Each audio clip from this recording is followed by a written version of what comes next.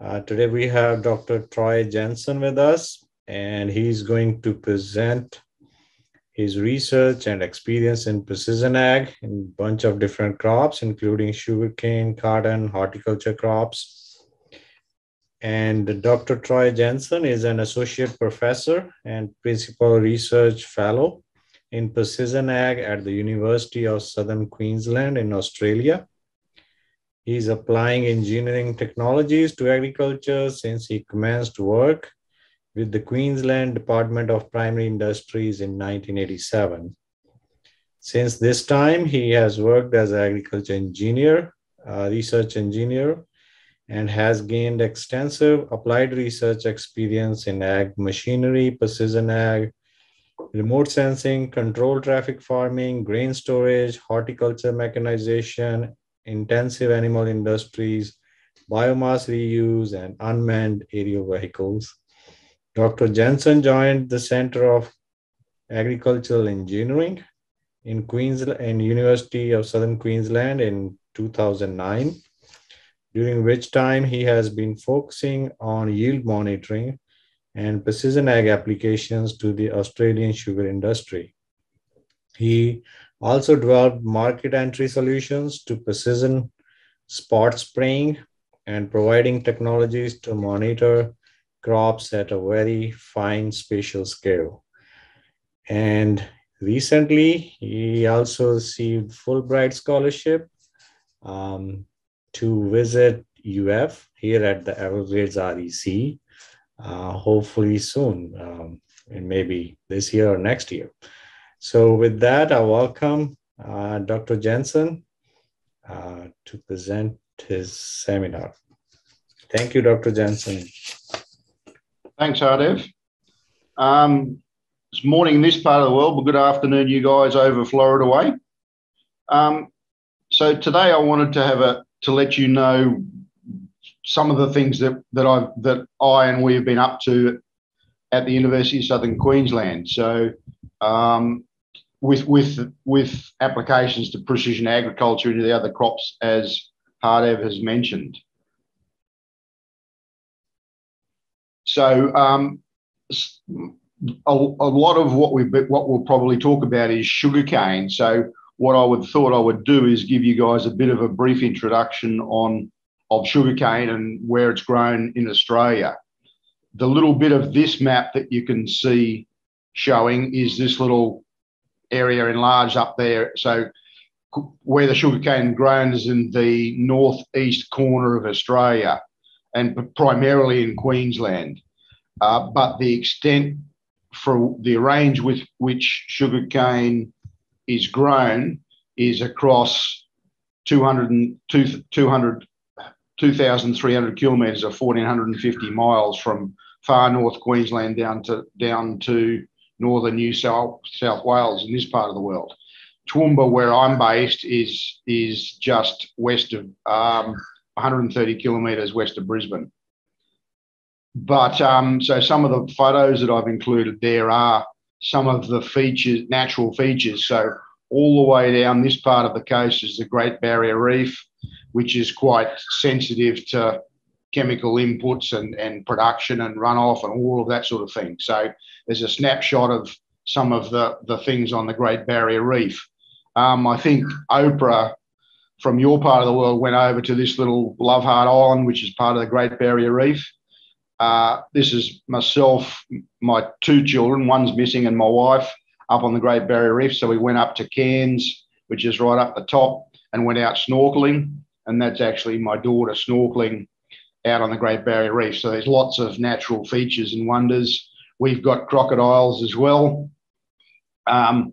Nemo fish, we saw a few of those when we were snorkeling on the reef, and sea turtles. So I did a bit of a Google about Florida and the lake. So I think you've got turtles similar to these guys and coral reefs and that sort of thing. So similar comparisons across the world. So that's all of my happy tourist snaps. So how I got to where I'm at now. So Hardev mentioned that I had since before 2009, I was working in the Queensland Department of Prime Industries. So that's a state Department of Agriculture. So when I was working there, we were doing all sorts of things, looking at yield monitoring on grain harvesters. Protein monitors were being developed. We were looking for associations between protein and yield. So the protein monitors were not, they were supposed to be available. So we decided we're going to do all of this work, and we had these multiple data layers. That didn't occur. So we had to come up with another way of getting an intensive protein data layer. So that required me sitting on that chair between the two wheels of that grain harvester, collecting samples that were geolocated from that sampling arrangement. So we had a sampler, we had a palm top that was looking at the GPS, recording the information, and then we had the person bagging the samples. That would then allow us to produce the additional data layers of a yield map on the top left, which was conventionally available. We had 1,000 protein samples to generate that protein map, but where we were wanting to get to is how much nitrogen had been removed and the like. So we were looking at trying to do replacement strategies, segregation of harvest, all of those sort of things that you can do when you've got those additional data layers. One thing we were thinking of as doing that is that protein map data set's only available for the next crop. So we started to go down the path of what can we do remote sensing wise that might give us an indication of what to expect come harvest time. So with that comes aerial imagery, satellite imagery, but they had limitations. So I started down the path of trying to collect information when and where we wanted it so that we could make those decisions. So that then inevitably led to use of UAVs, although this wasn't I call this one more a remote control aircraft, because you still needed physically a pilot to fly it. That was above my skill set. A helium balloon, like you can see in the right-hand photo, that's me on the right, is more my skill set, because you let it up with a fishing reel, you pull it back down and take photos. So that's where my interest in, from yield monitoring into remote sensing and the like, which is part of the journey to where we've got to. So as part of that, I developed these are two Kodak DC3200 digital cameras. So they were state of the art at the time, 1 megapixel, nothing nowadays, but this had the electronics on there so that when you could trigger those cameras from the ground to take images. There's also a video camera on there so that we had video footage on the ground, so we knew where they were positioned, etc., and some of those sort of things. So that's that camera arrangement strapped underneath a remote controlled aircraft, and so the pilot's getting ready to take off. So what that enabled us to do was to take, the reason behind the two cameras in that arrangement is one was to capture the colour information, and another one had been modified to record only the infrared information so that we could do things like NDVI and the like. So what you see on this image is the infrared. Get rid of this thing. I might just stay up there. So that's the near infrared image of so this was a wheat crop with varying degrees of fertiliser having been applied, both N, so you can see there's plots there with different N values, there's plots there with different P values, and I think there's also some plots there that had different sulphur levels applied. So the colour image is coming up next. So that's the colour pair of the previous image. So you can see that, you can see some gradation across there from the various plots. These plots were maybe 2 meters wide. They were paired plots and about 50 meters long. Sorry for talking in metric units. I'm not quick enough to convert them for you guys, but you'll have to just bear with me for the moment. So that enabled me to do some correlations between. So remember this. So that photo of me with the balloon was 2003. Was the photo. So this was this is some work that was done subsequent to that. So looking at the vegetation, so this is differential vegetation indice versus yield was the best relationship that I had. So I had an R squared of 0.91 there between the information from that digital camera to yield. Similarly with protein. So, and you can see that I've got a range of nitrogen applied areas there that had quite nice groupings in that spread of results that we've got there. So an R squared of 0.66 for protein back then was, pretty much unheard of. I think the best before that was maybe about a 0.4 or something. So that got me thinking, well, once you've got a tool kit, then we started looking for other things that we could apply it to. So we started looking at turf on football stadiums. This is the main football stadium in Brisbane. Probably not very impressive from what you guys have got, because I think our seating capacity there's about 50,000. So I think the Gators Stadium has got more than that at the college. So yeah, so we were there looking at the turf, impacts on sunlight, wear, species, varieties, that sort of thing. Started also looking at, with this as a toolkit, starting to look at growth rates in lettuce. And here, this was a student work where they were looking at uniformity from these hand-placed sprinkler systems and how that impacted on the growth rate of lettuce. So took some images from the balloon, categorised it into lettuce and not lettuce, that the student was then able to say, well, why is this lettuce not going as well as these guys around it? And, all of those other decisions. And so that approach is, what you'll see in some subsequent slides coming up. So I then moved across to the University of Southern Queensland in 2009. And so I went straight into a project on yield monitoring in sugarcane.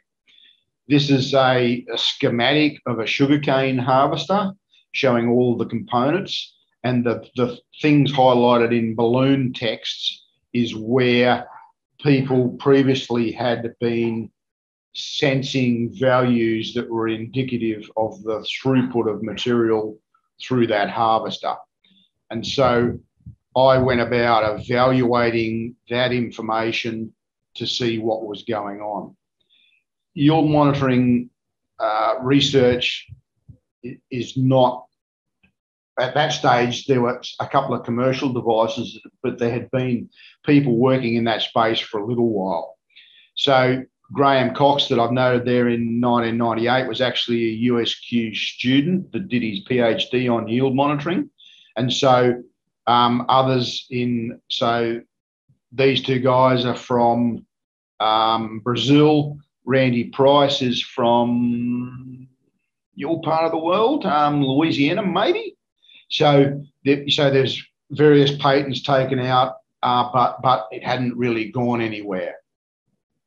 And so I went to evaluating the different devices that were available in Australia. Sorry, I've got this in the way because you can't see the text. Maybe I'll put it down the bottom.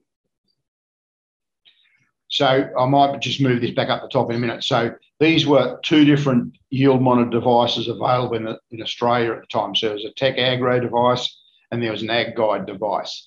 And so I went about looking at different, so that the image on the left is a high pour rate, so a low pour rate, a low throughput through the harvester. The image was on the right, which was a high pour rate through the harvester. So I harvested one row slow, one row fast, one row slow, all the way across the field, extracted out those data sets to see how that impacted on how the the yield monitor was able to collect that information and make sense of it. And so, you know, and what was done was we were then harvesting 50 metres into a weigh wagon behind the sugarcane harvester. So in this bottom row, this is what we've expected the yield map should look like, and this is what we got. So it didn't bode well for what we're looking at, thinking, well, you know, these devices aren't performing very well. So we then decided to go back to basics, and some of the thoughts were it was how the data was being handled, which created some of the problems as to why we couldn't have confidence in what was going on. So we come up with our own solution where we put a whole heap of sensors, all of those balloons that we saw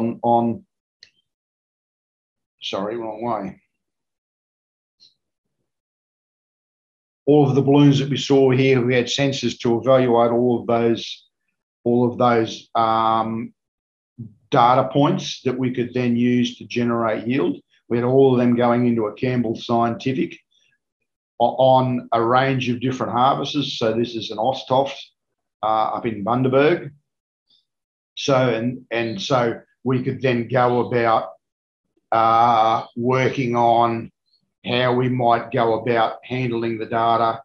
We came up with some protocols we published in an Australian Society of Sugarcane Technologists conference paper. And so that gave us confidence that when you handle the data right, you can get to some sensible values that you can use for all sorts of other things. And so a lot of that was around the consignment. So these different colours that you can see here is sugarcane harvested on a particular day. So the date's noted there. But when you follow the protocols, you can then get a sensible yield map out of that information. And so this is then yield maps from each of the devices that we were looking at. So CP is looking at the chopper pressure, EP is looking at the elevator pressure, LC is the load cell in the floor of the elevator, RO is the roller opening, so that's how far the final feed rollers are separated as an indicator of how much material is going through. And then we were then harvesting 50 metres, putting it into a weigh bin, weighing it, and then harvesting the next 50 metres. So those are all of the data points that we used to generate that Krieged map, which enabled us to say, well, this is what we're looking for, this is what we expect to find in the field, and then comparing it to these guys. So sorry about that. This was a reasonable result where, you know, there's consistencies. The highs are all generally highs in all of the the lows being red are generally the same in all of the maps. We've got a big low here, which we're picking up with all the devices. The high parts of the map we're picking up. So yeah, we thought that was a reasonable result for where we were getting to. About that time, John Deere released their yield monitor. So you can see there's a clean green attachment to this rather dirty looking John Deere 3520. And so so this was the first one. I think there might have been one in Brazil at the time. So we had one of the Toft guys, so the Osthoft factory was in Bundaberg where they were producing the harvesters. I think it was Neville actually went across to Chemico. So one of the farmers we're dealing with was a good mate of Neville Toft from Toft days in Bundaberg, and so they come up with an arrangement to get. So Neville was working for Chemico, which then became John Deere, of course, and so the farmer had a personal connection, so he snared one of these, and so we were evaluating it back then. What we could also do was look at, you know, trash values. So this is the screen in the harvester. So it had the capacity to monitor trash values. It also had flagging arrangements. So I did a a whole combination of looking at the material. And so the harvester that had the John Deere stuff on it, we also had our sensors on there that we could evaluate the different sensors and load combinations and all of that sort of thing. And so here's a couple of haul-out wagons behind tractors at one of the trials that we were looking at. So that's some of the sensors that we had on that 3520. So this was on the final feed rollers. That was a linear potentiometer that we were using to look at the separation of the final feed rollers. A couple of pressure gauges. I think, yeah, that's on the chopper motor. So we were looking at the pressure before and after the chopper motor, and the same up on the elevator. So that, and we had speed of the elevator that then enabled us to develop some maps, which are coming up next.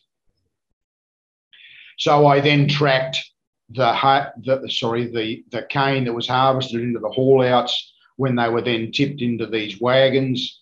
Is the way that cane's distributed in Queensland, in this part, in Bundaberg region of Queensland.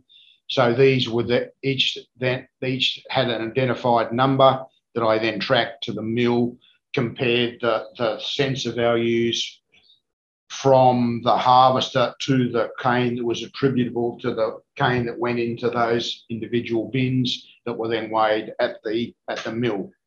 So over 4 days, so 15 days of cutting, there were 2,247 bins. I tracked them for 4 days, had 358 bins that we were then looking at to see how it responded. And so these graphs are so on the y-axis is the milled, y-axis is the tonnes per hectare information, and the dots that you can see are actual wagon loads that went to the mill. And so I had a bin yield the blue color is what was actually measured by the mill. The red or the maroon color is what was indicated by the chopper pressure values, and the greener what was indicated by the elevator pressure values. So you can see that there's sometimes it's quite close, sometimes it's within 5 or 10%, but further indication that there was some good alignment with what was going on. And so that's over a number of different days. And there's change of operators. I think this was a change of operator. And so you can see that depending on how the harvester is actually performing and being operated, then that can have impacts on the results you get out as well. And so that's just looking at the yield difference between what the mill was recording and what the yield monitor is recording. So the worst result was a 10% difference, but I think most of the time it was within, definitely below 5, 95% of the time was probably below 5%. So reasonable results coming out of that.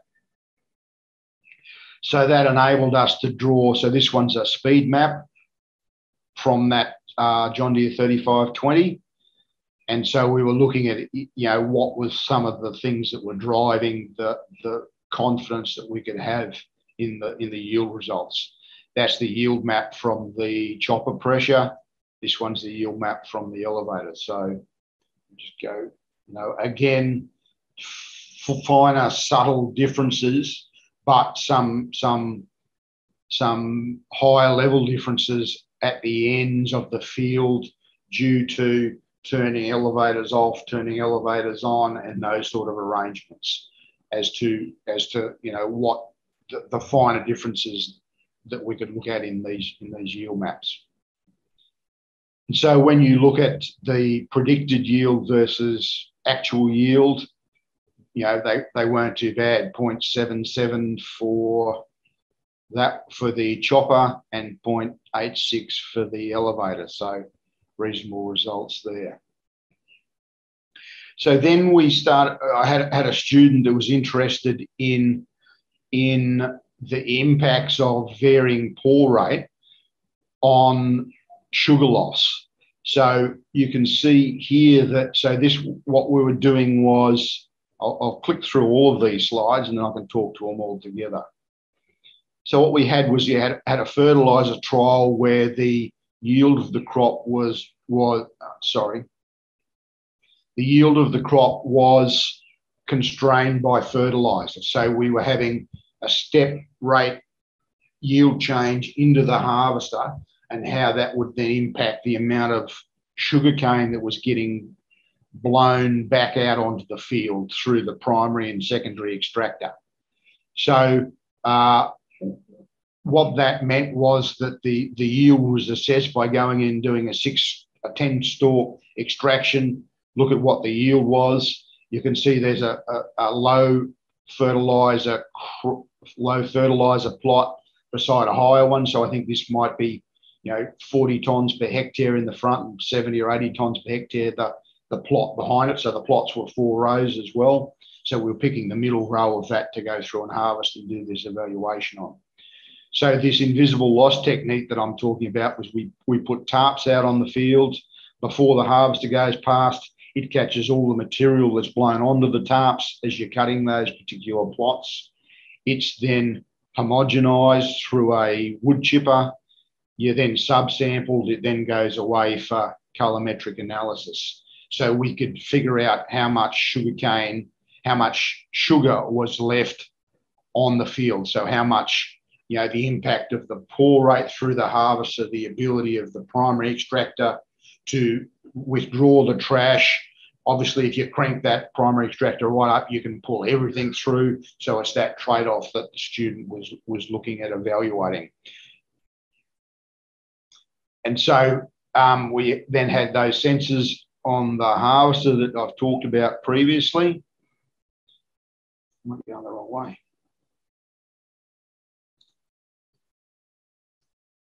So sorry, I was slightly wrong. So it was 75 kilograms of nitrogen were applied in that front plot, 225 kilograms were applied in the black plot.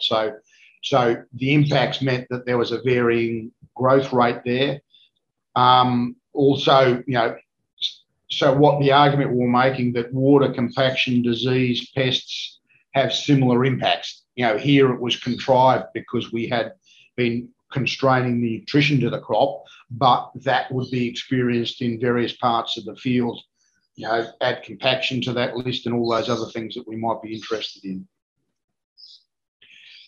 So we've got a CCS equation. I don't know whether you guys use something similar, but so this was what we were using to then look at how much sugarcane was left in the field, how much sugar was left in the field, and it's part of the payment formula. So it can drive what's happening in the field. So in those plots, we had a 4, a 5, a 6 kilometre per hour harvesting speed. We had a range of different fan speeds there. And so the CCS that we were looking at, so that was the CCS that went to the billets that went to the mill. We had a tonnes per hectare cane loss going on there. So we had a return to farmer. So, and some of that is also then driven by the density of the products that are in the cane wagons, that are in the wagons that go to the mill. So the second last line there is the billet density. So how many tonnes were in those uniform size bins.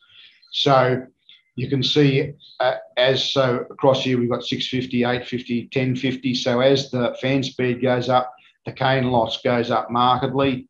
And we can see that as the speed of the harvester also goes up, the cane loss starts to drop because of the ability of that fan to pull material through. So the student was doing the economic evaluation of that, and that was where his PhD ended up. So this work, so we're trying to continue some of this work. So the student was from Thailand, from Kesetsart University, Thailand grows a whole lot more sugarcane than what we do. I think 10 times more than what Australia does.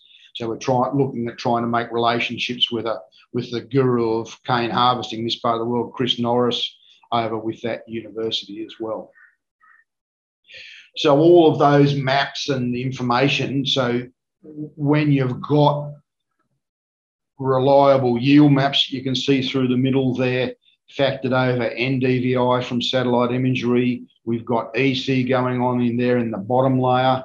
It gives you the confidence to make decisions on what's going on. And so the farmer here decided that all of, his driver was soil sodicity indicated by the bottom layer, which was evident in the imagery in the middle layer, that the highly sodic area of that field was the lowest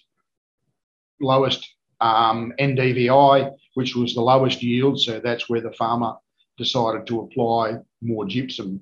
So he was applying the same amount of gypsum across he wasn't applying any more gypsum to the entire field. He was just doing it in a more discerning fashion, where he was giving it to the parts of the field that needed it. So then I then got a project looking at how do we come up with, how do we try and reduce herbicide resistance and herbicide use? So we got a project where we started utilising existing spray technology. So if the sprayers, say less than, in this part of the world, if it's less than 10 years old, it's got the ability to turn each individual section on independently.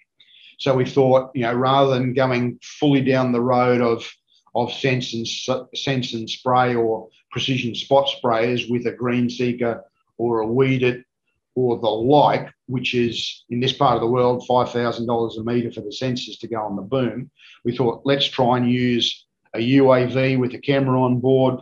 We developed some software that enabled us to generate prescription maps that we could then feed back into this existing technology to get farmers part the way down the road of precision spot spraying. So the work plan was capture the images, put it through Pix4D, which is off-the-shelf orthomosaicing software, generate a spray map. So using the software that we were developing at USQ, come up with a shapefile that we could then load into the sprayer and then go out and spray. So none of this is probably new to you guys because you're doing this all the time. So, pick the field that you're interested in. The drone goes out and sprays it and then comes back and you orthomosaic it together. Oh, sorry. So this is at the university in Toowoomba. So this is a field. We put a rotary hoe into it and lifted the rotary hoe up in various spots as we were going through the field. So you can see these little green spots where we lifted the rotary hoe up.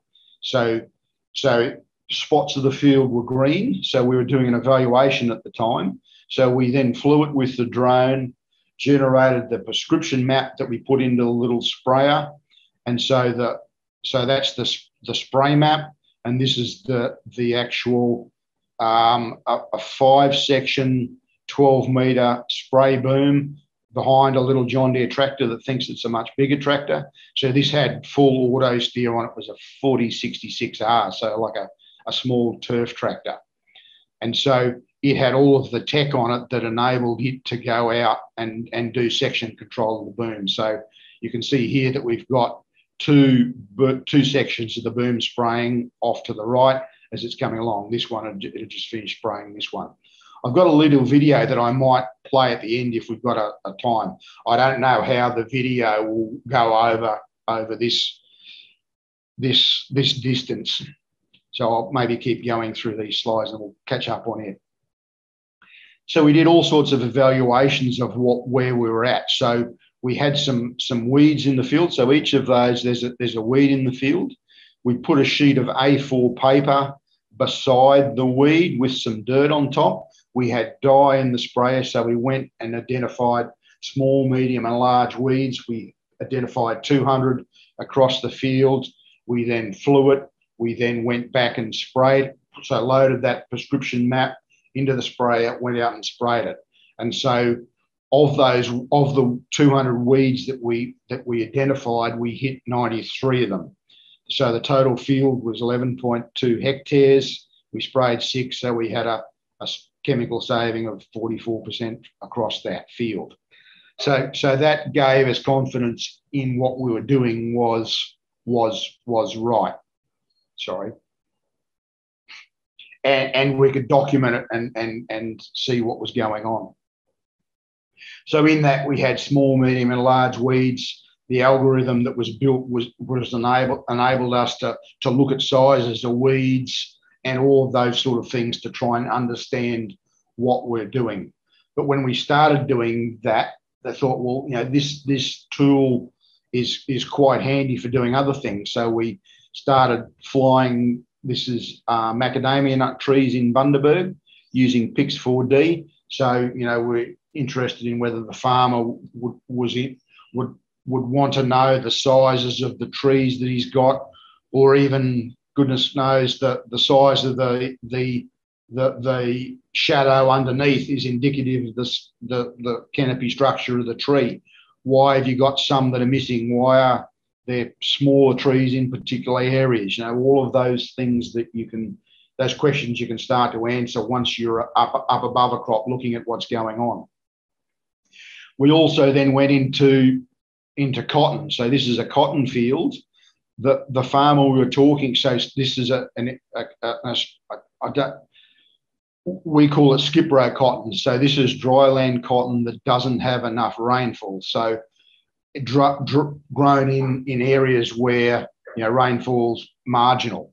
So the approach there is that you only plant 2 of every 3 rows, so that these 2 rows can access. You sort of change the density determined by how much water you've got and how much water you think you're going to get. So the farmer said it's a real pain in the bum picking weeds in this skip row cotton. So that started us down the path of looking on a much finer spatial scale to come up with prescription maps. I don't have the prescription map there, but we were able to know where the cotton should be, look elsewhere, come up with a prescription map that the farmer could deal with. And so that then using that algorithm that we just saw there, we were doing the same thing in sugarcane. So this field happened to be organic sugarcane grown by Bundaberg Sugar in Bundaberg. And so you can see that, up here in this part of so this is the same field, I've just zoomed up on it. So you can see some of the things that are going on in there. So the cane had been harvested about 3 weeks. So it was starting to grow again. And so what we did, and so the farmer was interested in areas like this where there are a lot of weeds. Where should he, being that it was organic, where should I employ my labour force to go and hand chip these weeds, or how much of the field, or the quantification factor? Sorry, guys. But we said, yeah, well, let's have a crack at that. So we flew it. We identified where the sugarcane was, and then using that similar cotton algorithm, we started to look elsewhere. So this is a prescription map. Should they have a chemical that they could spray it with a boom spray? But the guys who were doing it for us said, well, we now know most of our weed problem is down those rows. That's where we could go to that area to with our workforce.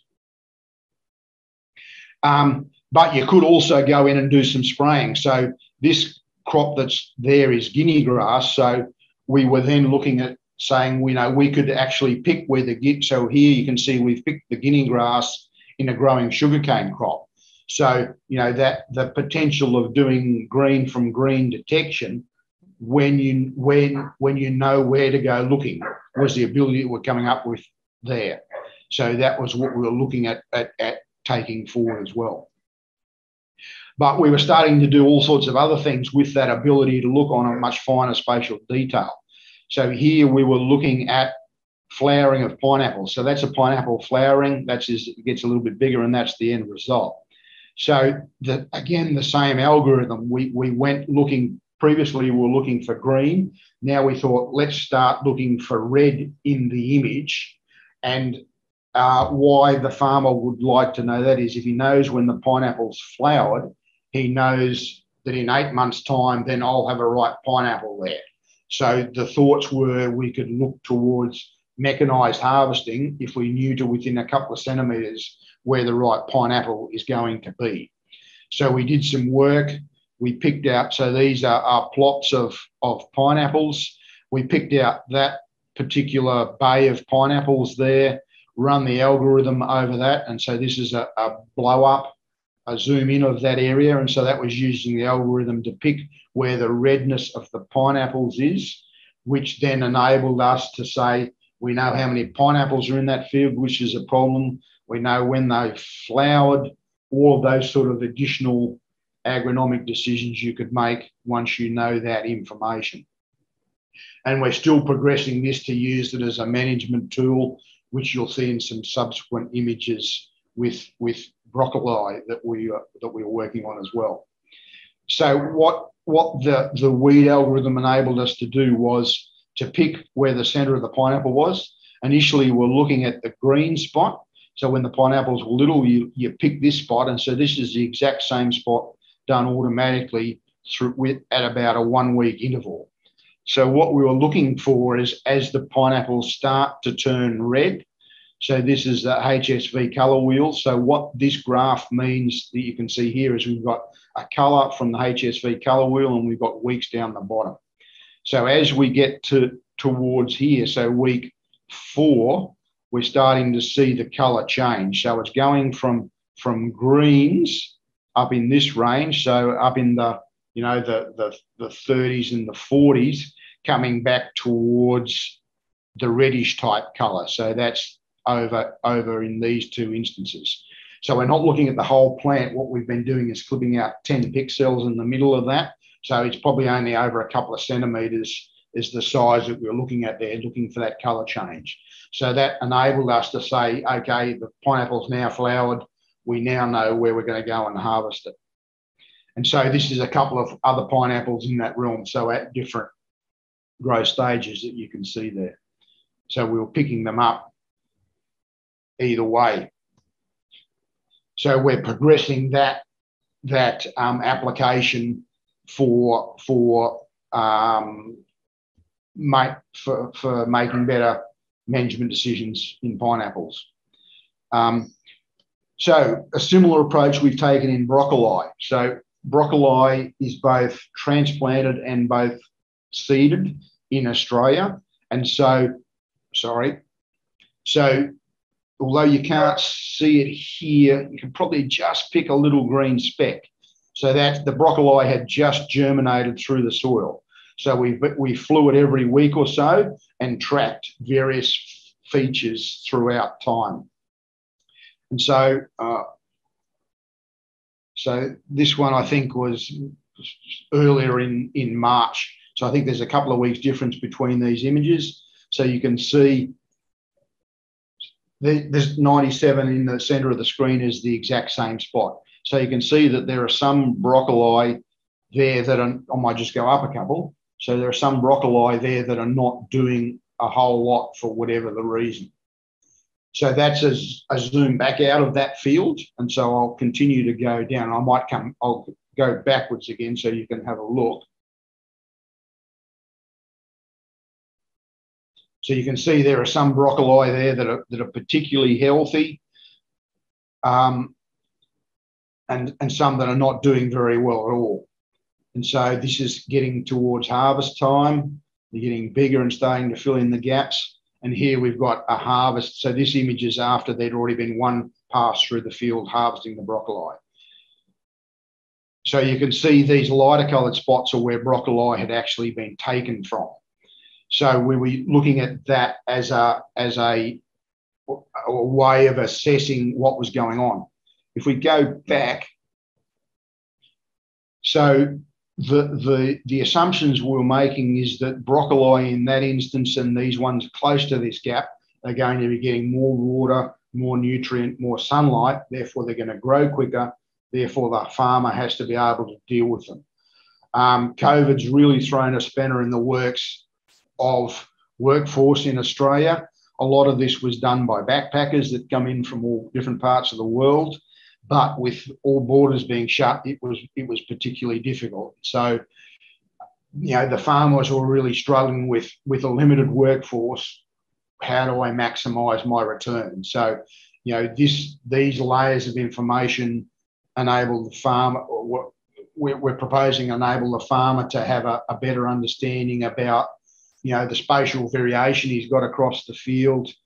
What are the drivers of the system? If I've only got a limited workforce, where do I direct them to have the best, to optimise the return that he's got for the information that he's been able to do, et cetera, et cetera. So working in that space. So that was, those images we looked at were from a year ago. This information here is only from a couple of months ago. And so here you can see 10 days after emergence. So I've had so this is student work that I've been looking at here. We've been flying it and running it through the weed algorithm, but the student's been evaluating what's going on. So I had another student, a guy from Brazil, was working with us. And so, and I haven't got a photo of the harvest day, but there's a big boom. People walk through a field, cut them, put them on the thing. They're delivered up into a harvest platform, which is what the image is on the left. And so people are there grading them, sorting them, and packing them into crates. These crates are, the broccoli go straight from, so within one day, they're off into the supermarkets in all of the capitals in Australia.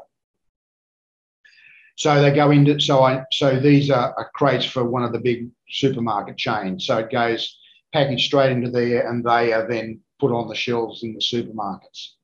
So that's where the premium grade goes into those crates. But the student was out doing all sorts of other agronomic measurements that he was using as part of his evaluation. So you can see that there's some flags in the field there. So he had been dividing the field into various subplots. So within an area, he had 12 subplots. And so each of those was 0.18 hectares. And so that column is the Woolworths grade. So that's into those black tubs that we're looking at, which are the premium grades of broccoli. And then he had a seconds grade that is happening as well. But, that definitely wasn't all the broccoli that were left in the field. And so he's currently evaluating, the total recovery from the field, the proportions here that he's then trying to relate back to the imagery that we took through the field, looking at growth rates of the actual broccoli and the like, and that we can get from various that we can look from the various sections across the field. So looking at, what we can do, what agronomic decisions we can make, how can we maximise our workforce to obtain what we're looking at. I think that's the last slide. Oh, yeah. And so Hardev and Kelvin have been, so with the thought of collaboration and visiting scientist and Fulbright, Kelvin and Hardev have been doing some flying. So so this was some imagery that they collected down in your part of the world. And so we run it through the weed algorithm. And the idea there is we can look at what's happening with skips. So that's just a little snippet of a section of the field that we were having a look at. So we're starting to do some collaboration, and this other thing on the right, I was successful a couple of weeks ago so I applied last year, was unsuccessful last year, but this year I've been successful in a Fulbright to come and visit you guys. And so the title of what I'm proposing is Advancing On-Farm Technologies to Enable Sustainable Sugarcane Production. Normally I'm there March to June 2023. So, and that's it. And I've chewed up 50 minutes. Are there any questions? Thank you very much, Troy. That was a great presentation. So please, if anybody has any question, unmute your microphone and feel free to ask. Yeah, I have one, Troy. Of course, we call it broccoli here. Yeah. As opposed to broccoli. Broccoli. So I can't make my mouth say broccoli. But I was wondering, I did a lot of work one time with broccoli, and it was on a grant from a frozen food company. And they wanted us to use this particular variety because that's what their, company needed. Had good qualities for being frozen after it was harvested. Yep. But it was a hybrid broccoli. And right on the can, it stated hybrid, 90% hybrid, 10% other. And so right off the bat, I had 10% variation. And the 10%, some of it would come out looking like cauliflower. It would come out looking like, I don't know what.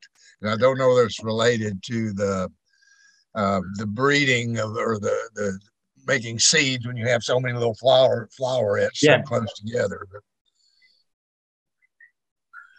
so I wondered if that was a hybrid broccoli, which could have some of the same problems I ran into.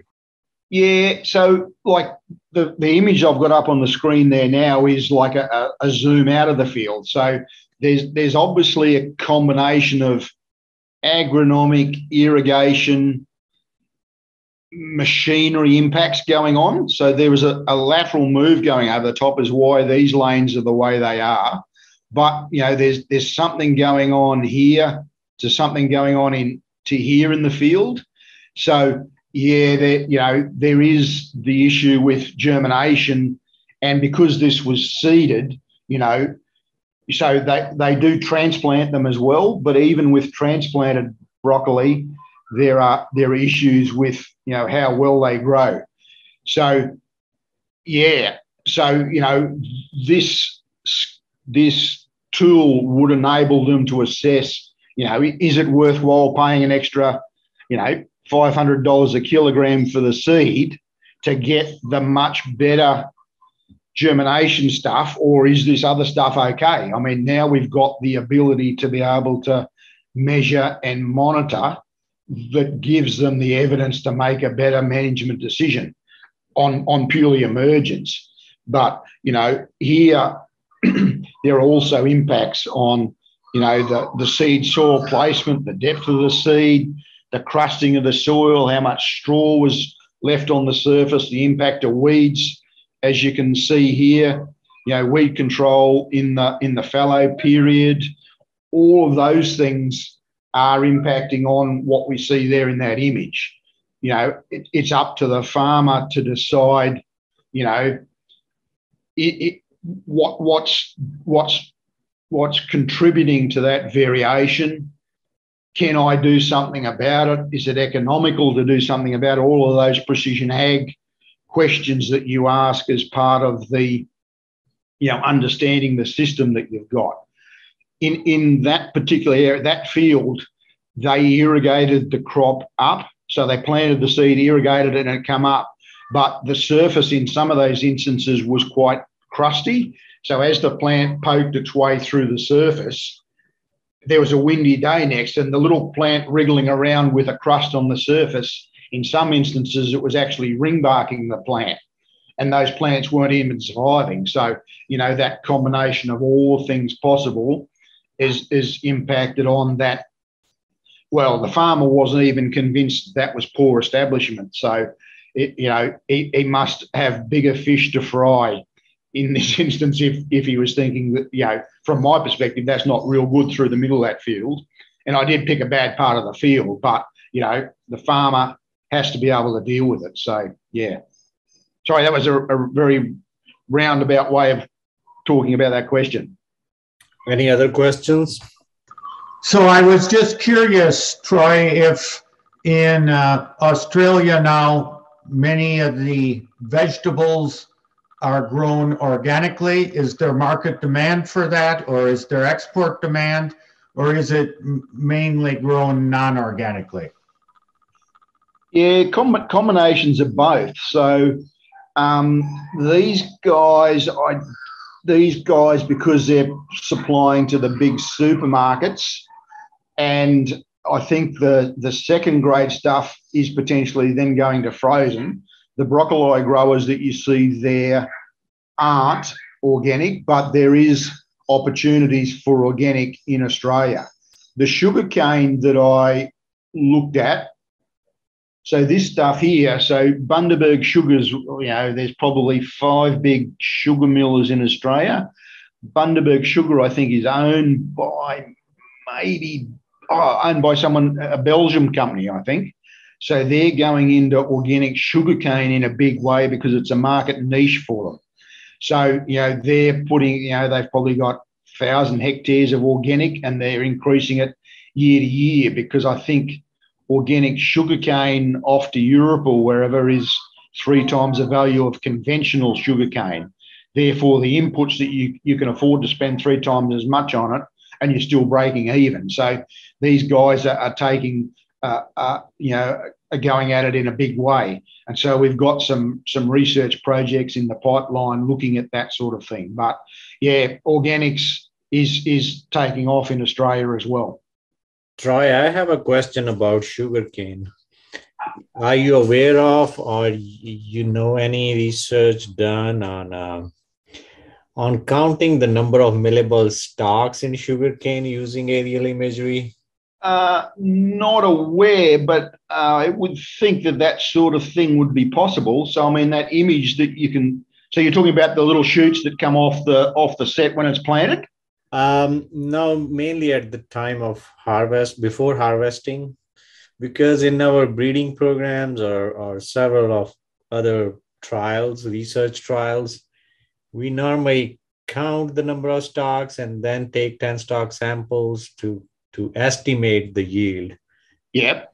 So in that case, a lot of labor is needed mainly to count number of canes. So if you can think of that, it's possible to estimate that number using aerial imagery.